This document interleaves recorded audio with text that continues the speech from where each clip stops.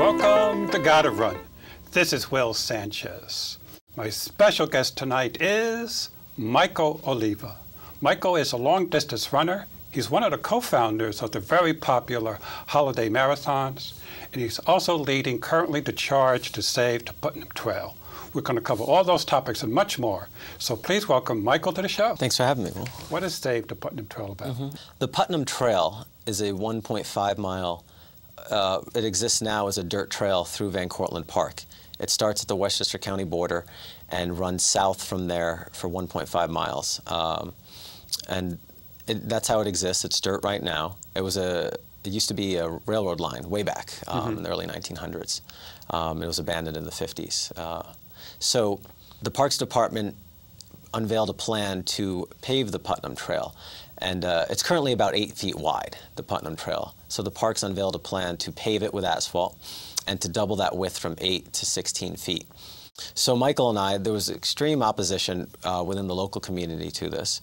And you know, the plan had been going on for a couple of years.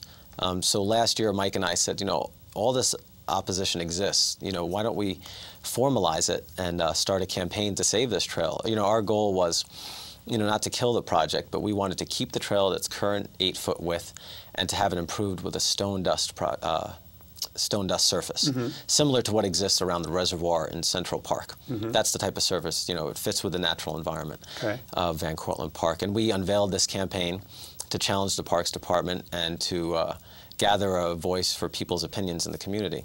And the Parks Department didn't really like us challenging their position, and that's when all the problems started. It's so sad to hear that that started it. I'm a member, as you know, of the community board in the Upper East Side, and I know that the usual way is that the public must be informed of these type of changes and have an opportunity to comment. And the way to work through it is through the community board. Have you had an opportunity to go in front of the community board to present the other case? Throughout this whole process, people did voice their opposition within the community board. Unfortunately, the community board voted to approve Parks' plan. One problem here, too, is, and that what we have seen, is that Parks, they basically provided false information to the community board. They 2 points of information which altered the community board's vote were, one was, Parks Department explicitly stated to the community board that a stone dust trail in Van Cortlandt Park on the Putnam would not be wheelchair accessible. This is just completely untrue. It's 100% false. There's stone dust trails that exist all over the country. The reservoir, I see people there saunter on wheelchairs. Oh yeah, and it meets the guidelines. It's 100% ADA, American with Disabilities Act accessible. So Parks is, and I think Parks is still standing by this false statement.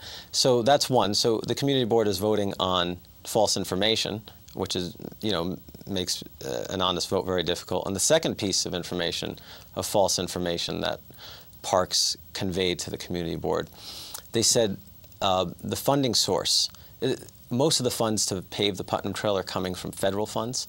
Most of the funds to implement Parks' proposal is coming from federal funds. And the Parks Department stated that a requirement of those federal funds, a mandate of them, was that the path be asphalt pavement. And this is another statement. It's completely 100% false.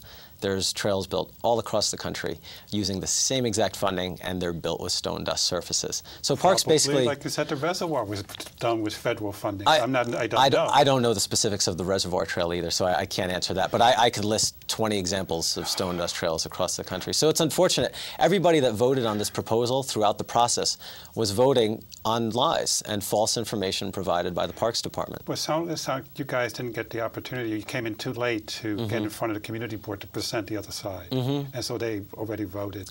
Yeah, that was one of the problems. You know, all along, our hope was that we never thought Parks would come out with a proposal that asked for asphalt pavement. We kind of laid back and we said they're going to have to do the right thing. I mean, the community doesn't want asphalt pavement. So we were waiting for the proposal to come out, and it all happened very quickly. They proposed pavement, and we were all shocked, and then before we knew it, they were pushing that pavement proposal forward, even though there was local opposition and comments against pavement. Yeah, but the community board apparently never got to hear the full story. Not sure what we can do about that. But Mike, thank you so much for coming in. We are out of time, but I want to commend you with your work with Achilles International. Hopefully the holiday marathons will come back stronger and bigger. And it sounds like the runners are there of interest because they showed up without any publicity through the local media, just through Facebook and social media.